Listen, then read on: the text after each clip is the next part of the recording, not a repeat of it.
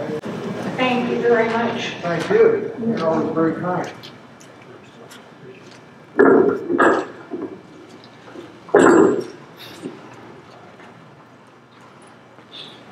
Good evening. Good evening. I'm fine.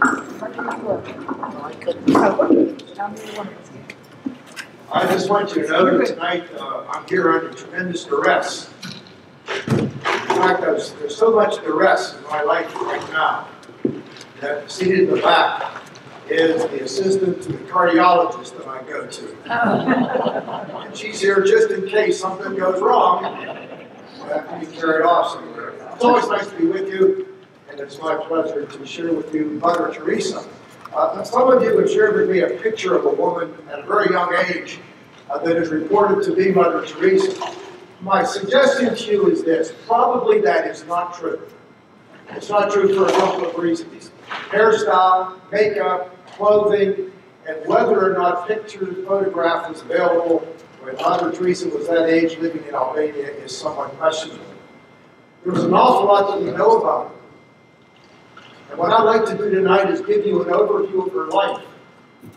And then I would like to take the opportunity to suggest 4 or 5 concepts that come out of her life that I believe are essential for every age, especially the one in which we find ourselves. And so we begin with, who was this woman?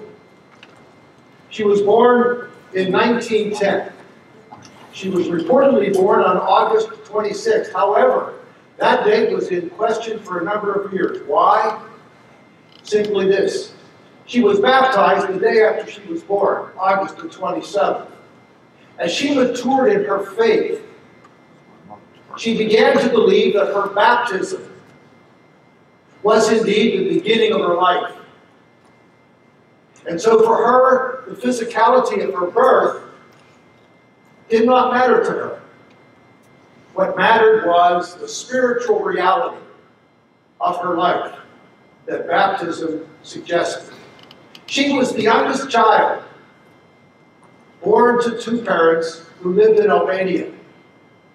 She was a sickly child, probably suffered from some sort of asthma, certainly some sort of pulmonary disease. And her mother always believed that soon Agnes, that was her given name, that Agnes would soon be with God. And so this child grew up in this family with the notion that she would encounter God soon. She was a child who enjoyed going to church. She loved to go to Mass. And she shared in the mystique, in the ministry, and the music that the Mass embraced. She loved it. It was constant in her attendance. Her dad was an interesting guy. Her dad was a person today that we would call a huckster.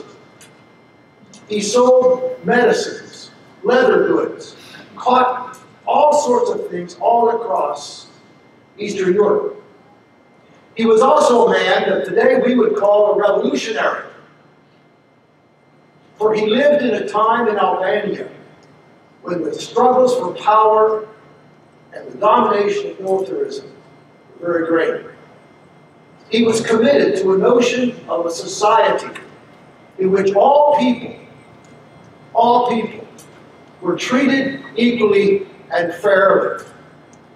And he had a reason for that. The Albania in which he lived was 90% Muslim.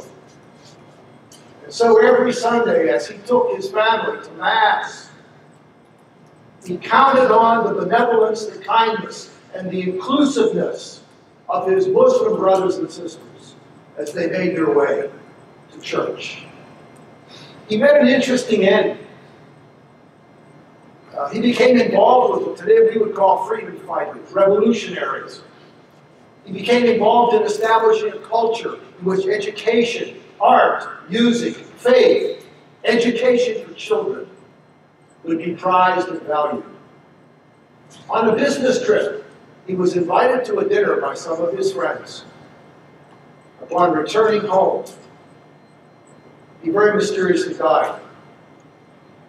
The notion was that on that trip, at that dinner, because he was a progressive thinker, because he was a man of many talents, because he was a man who believed in the inclusiveness of life, that he was poisoned. And so, that action left his wife with 3 young children to raise.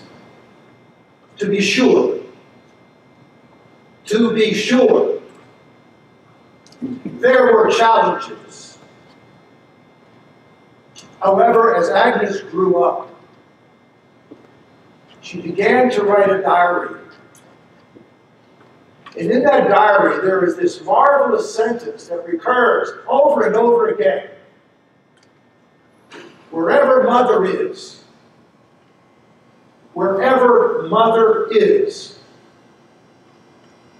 there is home. Why would a child write that of her mother? Some of the things that we know about her mother explain why. Her mother believed and practiced the concept of fair treatment.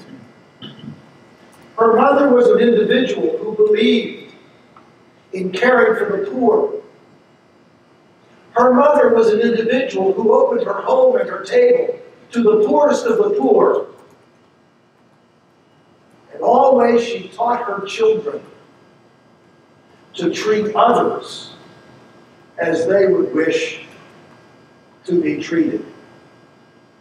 From her parents, Agnes, growing up, captured this magnificent sense of mystery about life. And the mystery was this: at Mass, God, Christ, is present. Then again, this mystery, in the use of language, promises and vows are made. Then again, this mystery. Who is it that we care for whenever we find the poorest of the poor, the hungry, the left, the imprisoned, the forgotten?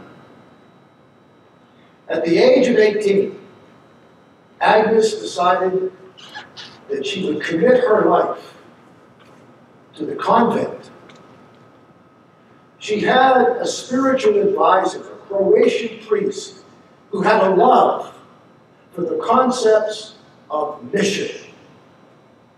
And so he instilled in this young gal a sense of adventure that had about it the purpose of leaving the world a better place than was found. He taught her the value of music. He taught her to play the mandolin.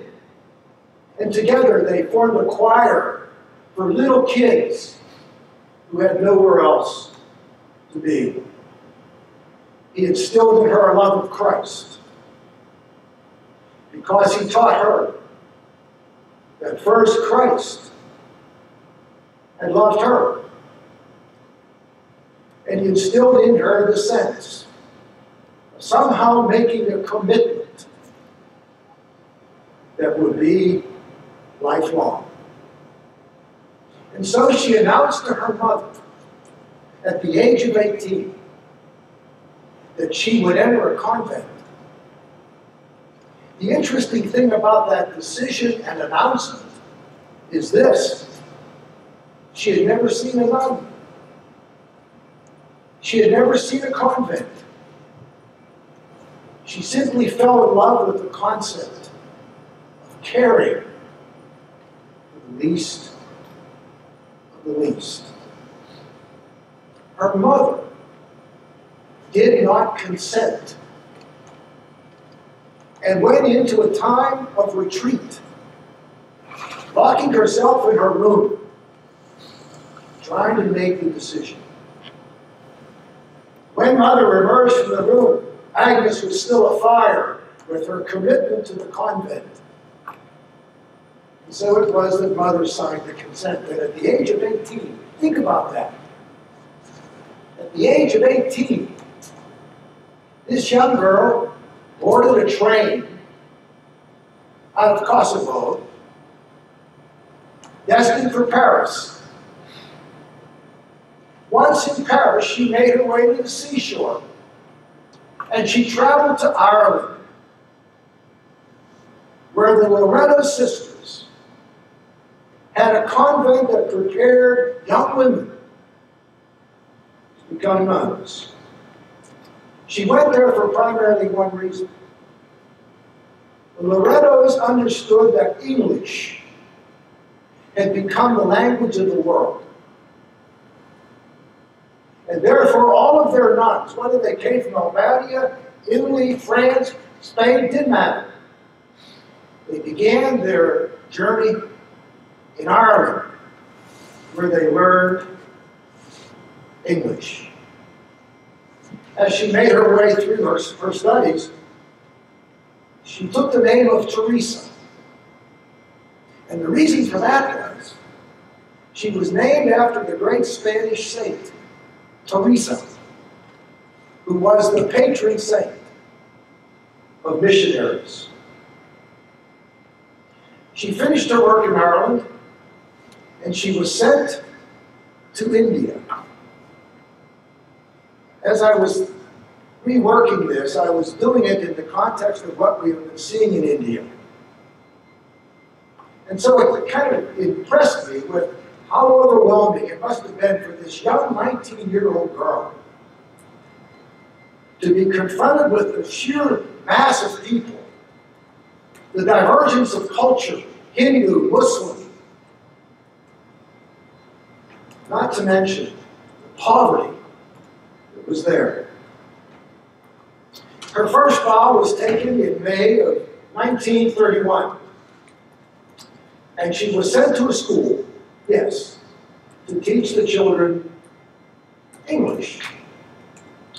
She was impressed with their ability to learn, but she was impressed with something more. She was impressed with the enormous poverty in which these children lived. In her diary that I mentioned earlier, she records this observation. In my country, meaning Albania, we worry about our children having shoes. In India, the concern is for their feet. That's the kind of poverty that this young nun, teaching English in the foothills of the Himalayas, began to observe.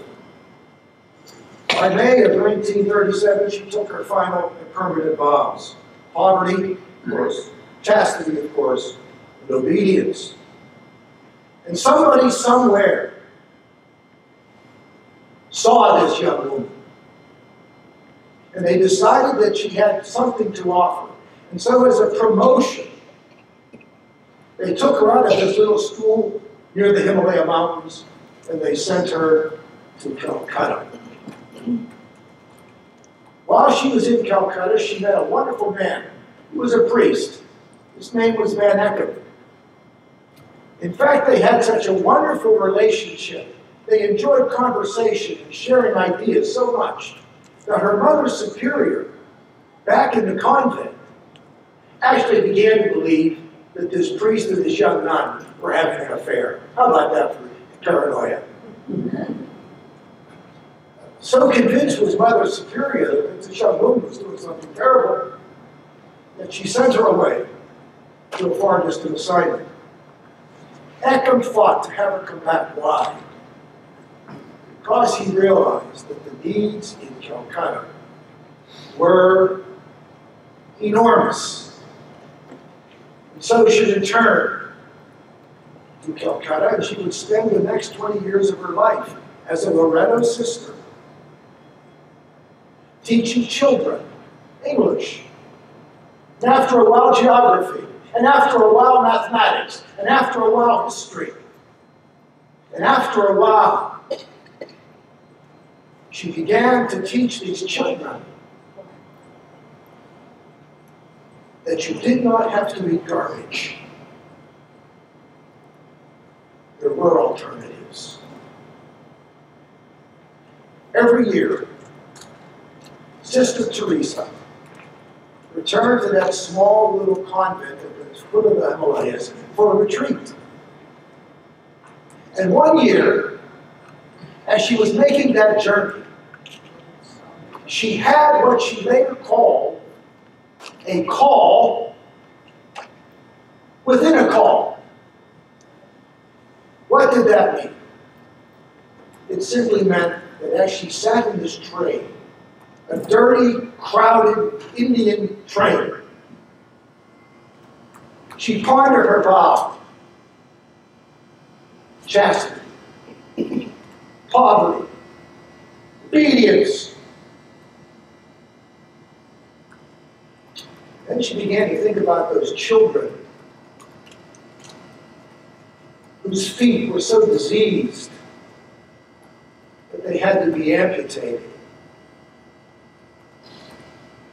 So the call within the call said, it's not enough to live in the comfort of a convent, have a clean bed, a healthy diet, good care, cleanliness. It's not enough to live in the convent and touch these children with a kind of distance. The call within the call said, you must go and you must live. You must live with the poorest of the poor. And so she began very subtly to spend her Sunday gathering up gifts. And when we talk about gifts, ladies and gentlemen, we're not talking about, PlayStations. We're talking about food and underwear and water. She gathered up gifts and she took them to these children in the southern end of the city of Calcutta. And after a while, Van Ettrick says that the world did not notice, but indeed a reformation and a revolution had begun. He said that the revolution was this: Sister Teresa was very quietly becoming Mother Teresa, very much in the tradition of that line in her diary. Wherever Mother is, there is home. After a while, the idea of the gifts of going on Sunday took on a life of its own. And Mother Teresa, Sister Teresa, petitioned the church for her to be excused from her vows and begin an order within the order to care for these poorest of the poor children. One way to do that was to take an edict of secularization. The edict of secularization by the canon law of the church said, oh, you don't want to play by the rules of the organization anymore? Fine. You're out. No disgrace. No penalties. Just an absolving of the vow. But Sister Teresa said, no. I wish to take another option. And that option allowed for a person to take a year or 2 or 3 years, still holding on to their vows, but pursuing other ways in which the vow might be implemented. Her first request to do that was rejected by the Archbishop of Calcutta. he told this upstart sister that she did not have the right to weaken the Loretto sisters. Unfortunately, the Archbishop did not realize what he was dealing with. He looked at this young woman of small stature and thought that he had overwhelmed her. Not so. She returned a second time and made her application to be excused from her vows to the Loretto sisters for a period of a year while she considered her future. Interestingly enough, the Archbishop became very seriously ill just after talking with Sister Teresa. Sister Teresa took that as a sign.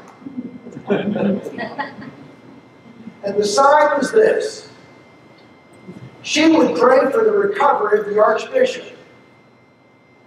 And if the Archbishop recovered from his illness, that would be a sign from Almighty God that she should be granted her request. The Archbishop done better. The request was granted. Sister Teresa was released from her vows to the Loretto sisters. And that was the beginning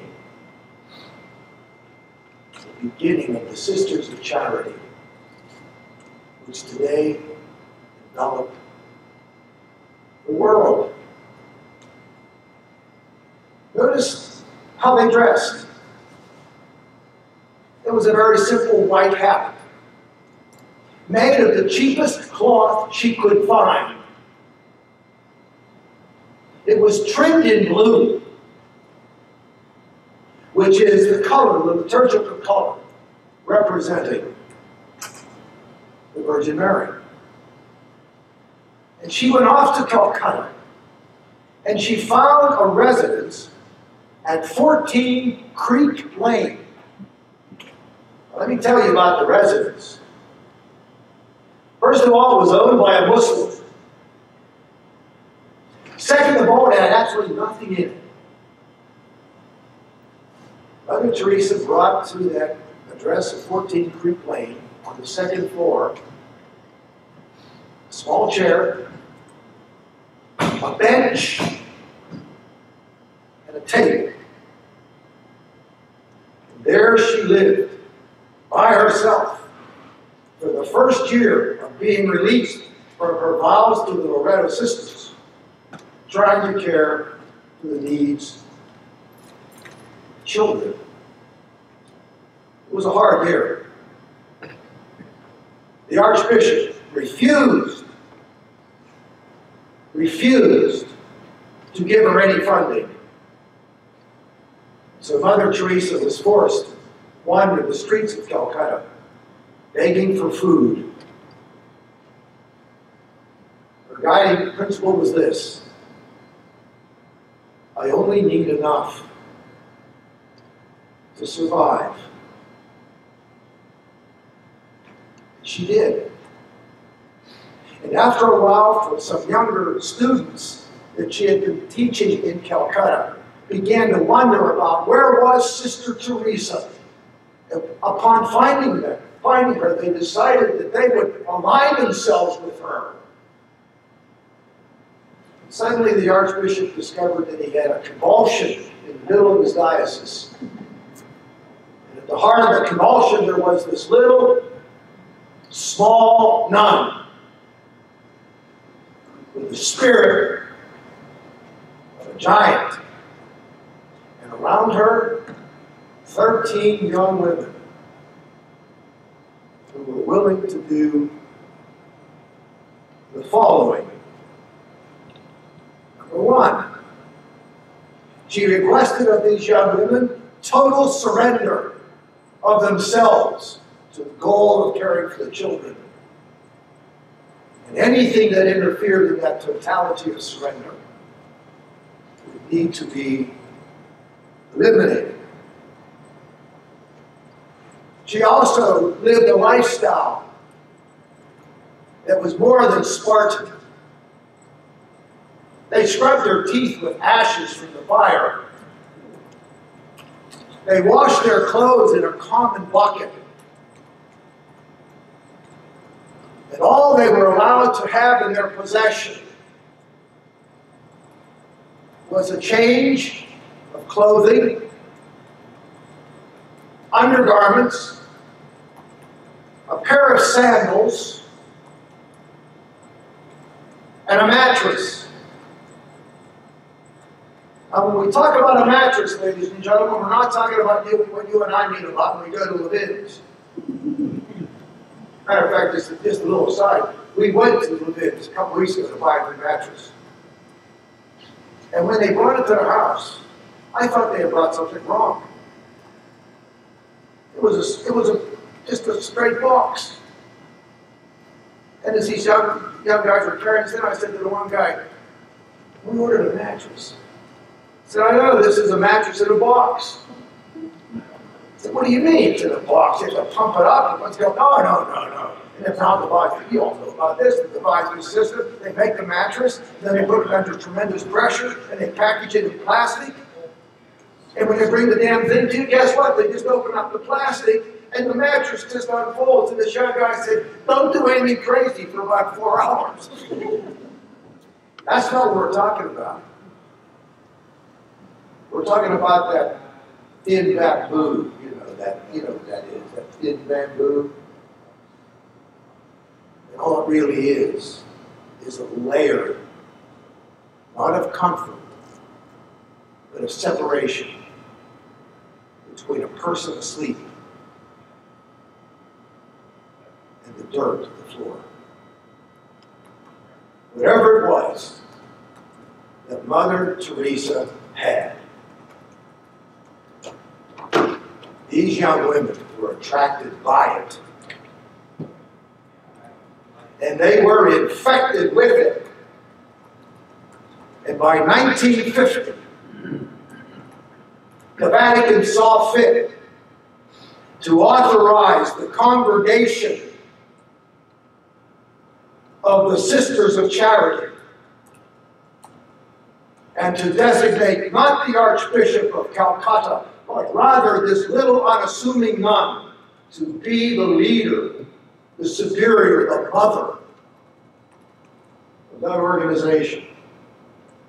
By 1997, I'd like you to remember these numbers. By 1997, over 4,000 sisters had taken the vows of this order. The first 3 were traditional: poverty, chastity, obedience. But Mother Teresa had a 4th one. A joyful acceptance to share the poverty of the world. By 1998, Mother Teresa's work was all across the world. She was caring not only for those young women in Calcutta who were learning how to type so they could get a decent job. She was also caring for the old who were dying in the streets. She was caring for the people who were afflicted with diseases that left them without hope. She came to America and addressed the issue of AIDS. All across the world, that white, simple habit trimmed in blue became a harbinger of hope. Mother Teresa died on September the 5th, 1997. Her casket lay in a state open for almost a week in Calcutta. That's how many people came to pay their respects. And you may remember that hers was a state funeral. She was driven through the city of Calcutta in a military vehicle, indicating the respect and the regard that the Indian government had for her. And you may remember this. At the state gathering for her final service, the Prime Minister of India said that Mother Teresa provided water from the Ganges to the Hindu, and she read from the Quran to the Muslim. She baptized with water the Christian, the one who had nothing. She gave the gift of dignity in death. Oh, I know why. White woman. This little soft-spoken nun from Albania. Now, just a few comments. As one deals with all of that, one comes away with a comment made by John Paul II. He once referred to Mother Teresa as one of the world's great mystics. Now, I think that when the Pope referred to Mother Teresa as a great mystic, he was not speaking about people who sit around a campfire wondering why there's air. I think he much more had in mind an aggressive, dynamic, energized kind of life. Didn't settle for what was. I like to think that maybe the Pope had in mind this concept of mysticism. It begins with an awakening. My gosh, there's a world out there.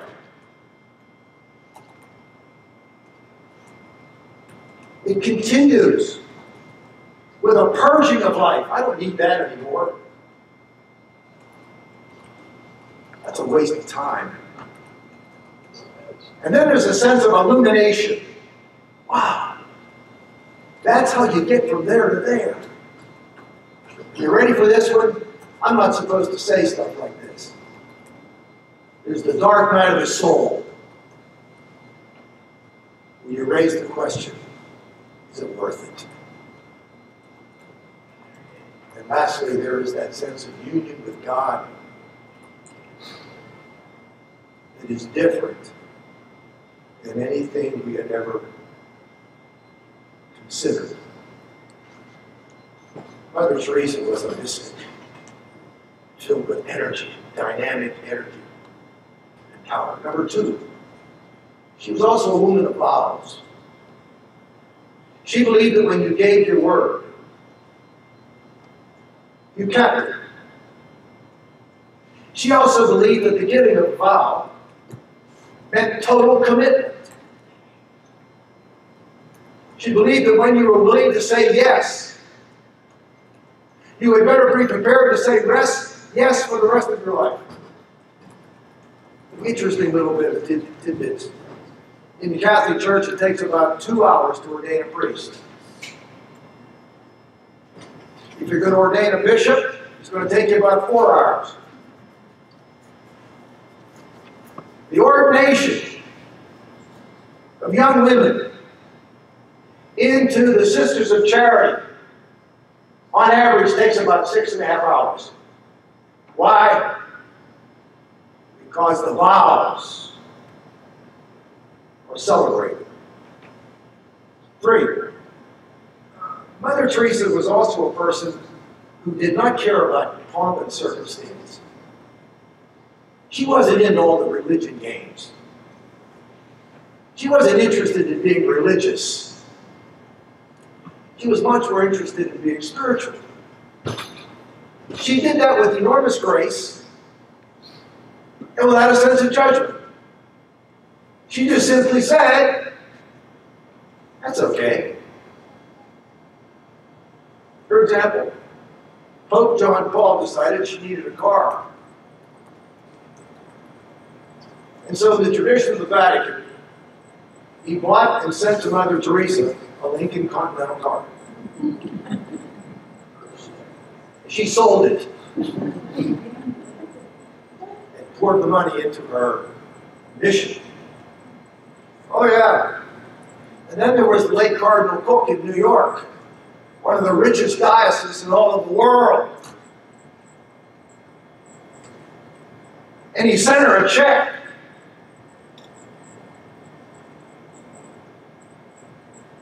She returned it, saying that perhaps the diocese needed it more than she. What was she telling him? Come on. Is this a gift? Or is this a token? Oh, and she came to the White House. And President and Mrs. Reagan entertained her in the state dining room. And as they sat in the splendor of that environment, Mother Teresa said to the President, Mr. President, are you aware that that large Idaho potato on your plate can feed an entire family in Calcutta? And of course, you all know that she won the Nobel Peace Prize. And she decided, rather than having a fancy dinner in a hotel, all the proceeds that would have been used to buy that dinner should be sent to some program in the world where leprosy was an epidemic. And of course, there was the 1.6 million prize that went with it too. There was some sense that perhaps that should be sent to Rome. And as of today, that money is still being used in Calcutta. She wasn't into religion. She wasn't into pomp and circumstance. She wasn't into games. She was into the kind of thing that really made a difference. She also was a person that I think was very sacramental. She had great regard for the sacraments of the church. She was known to go to Mass several times a day,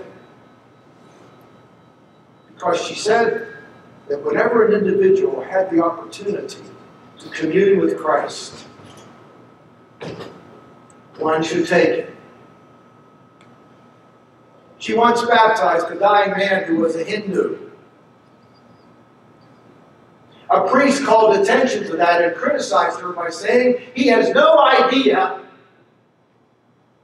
what that means theologically.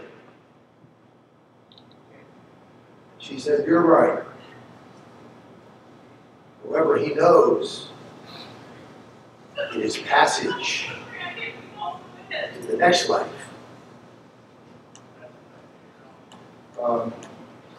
Mother Teresa believed in and participated in regularly the sacramental life of faith.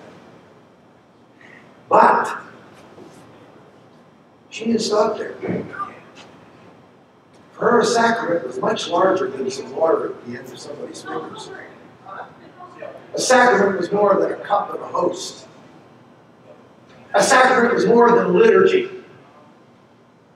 She once said that every time one of those young women is given a typewriter and learns the ability to communicate, a sacrament has been celebrated. She also believed that when a dying man that nobody cared about reached out and was able to grasp a hand, a sacrament had occurred. Mother Teresa expanded, I think, for the world and for all of us, maybe, the meaning of the sacrament. As Malcolm Muggeridge, the great English reporter and writer, once said, she taught us again and anew, that perhaps the greatest sacrament is the least that we expect the sacrament to be. And I close with how her life came to a conclusion. A great deal has been written about some of the memoirs that she shared with her spiritual biographer. Now, those memoirs have to do with that dark night of the soul. She had been walking around in Calcutta now for almost 40 years. And people were still dying of leprosy. AIDS was infecting that population at an enormous rate. Kids were dying of hunger, childhood diseases. And she shared with her spiritual biographer this thought. On the train, remember the train, the call within the call? Jesus called me to care for the poorest of the poor. And Jesus said, He would always be with me. Sometimes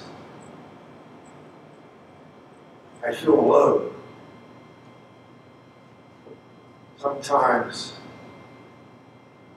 I feel empty. Mother Teresa, in the last years of her life, endured what perhaps some of us have endured. When you empty yourself to the last ounce, and nothing changes, you might shed a tear or two. You might wonder what it meant.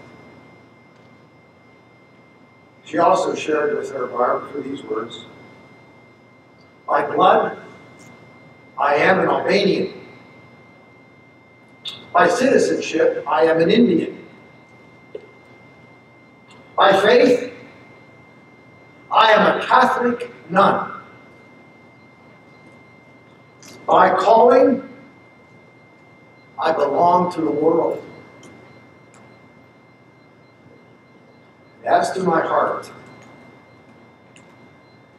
even in the darkest of the dark,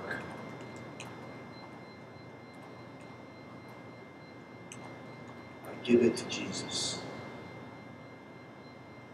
See, for Mother Teresa, Jesus was a historical figure. Jesus was a Lord and Savior. Jesus was all of the things that the church has taught us Jesus is. But Jesus was more.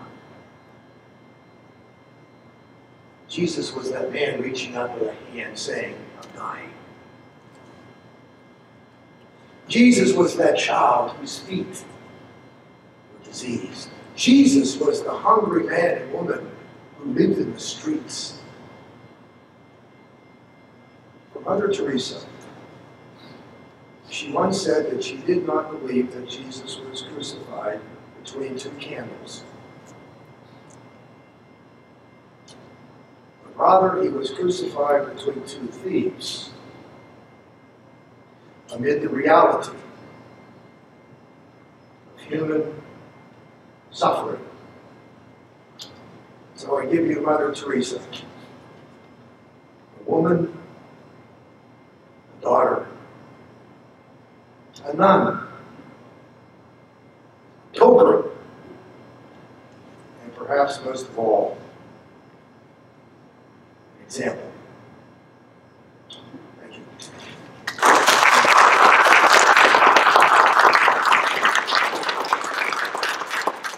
I don't know what your schedule is. If I'm going too long, I apologize. Hey, but you signed up, so you know what I'm talking about. But if somebody has a question, I'd be delighted to have it be expressed. And I would reiterate it. So, anybody have a question? Oh, over here.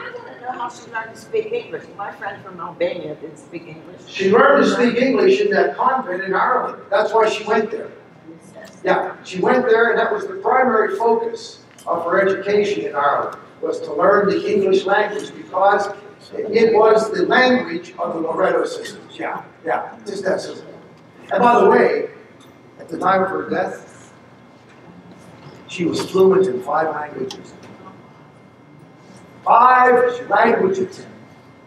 You may have noticed I have trouble getting through English. Anybody else? Please, sir. How did you get interested in Mother Teresa? I dated her in high school. No,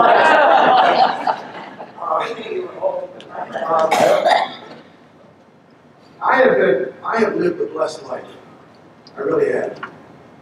I'm a cancer survivor. I was blessed by 2 parents that I can never repay.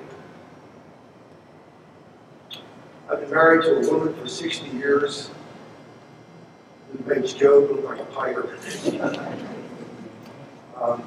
I have great health care provided for me. And in that journey, you know what I've learned? I've learned we all read out different books, and we sing different songs, and we have different traditions, and we use different images and different languages, but at the end of the day, we're pretty much all the same. We want somebody to be there at some time. If you've ever had a sick kid, you know you want a physician, a caregiver who's going to help. If you've ever been alone in a crowd, you want somebody who will listen. So I became interested in Mother Teresa as a role model. And that interest for me began about almost 50 years ago now. In my tradition, I'm a Methodist, don't hold that against me, but I'm a Methodist. And the way we elect bishops is that we have these meetings every 4 years. And by the guidance of God's Holy Spirit, we elect people to be bishops. Now, I was on a fast track. I wanted that job. And I was nominated, and the process begins like this. Well, Dr. Aupperle, you're just such a nice guy, Dr. Aupperle. We're just wondering, Dr. Aupperle, why is it? It's Jack. How do you feel about women in the clergy? Gee, I said, I haven't really thought much about it, excepting that 2 of my associates at the First Methodist Church in Pittsburgh happen to be women. And you know something? They're really good. Oh, thank you so much, Dr. Aupperle. My ballot count went from 285 to 247. Oh, there was a second meeting. How do you feel about black people in the church? You go downhill fast. See, I never thought about it. As a matter of fact, I went to Chevy High School. In the Chevy High School, man, there was black, there was yellow, there was white, there was Catholic, there was Jew, there was nothing. And when it came time to fight, and I mean fight, I'm not talking about, exchange vulgarities, I'm talking about fists. The Westinghouse kids, we all hung together. Oh, thank you, Dr. Aupperle. You know what happened to my boat time, don't you? Right down the toilet. I'll tell you something. In that moment, the one person I've been reading about came into focus for me. Right here. Right here. That's how I got there. And I've benefited. I want to rephrase that. I hope that my life has benefited from the model that this woman sets. She has taught me that when I raise the host and say the body of Christ, and the chalice, the blood of Christ, those 2 hands have not restricted someone because they're young or old, black or white, gay or straight, from participating in the body of Christ. I hope that gives you some indication as where I've been. Anybody else? Well, guys with cameras always make me nervous, so I'm going to get out of here right now. We'll see you. Thank you very much.